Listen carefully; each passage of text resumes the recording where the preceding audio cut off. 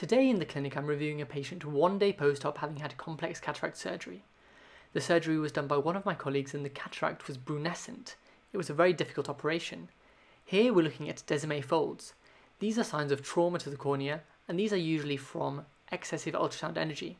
Now in this case it was unavoidable because of the density of the cataract.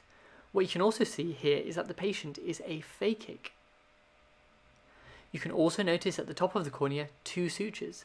Sutures are always a good idea to put, especially if the case is complex or prolonged and there's any suggestion or concern regarding wound integrity.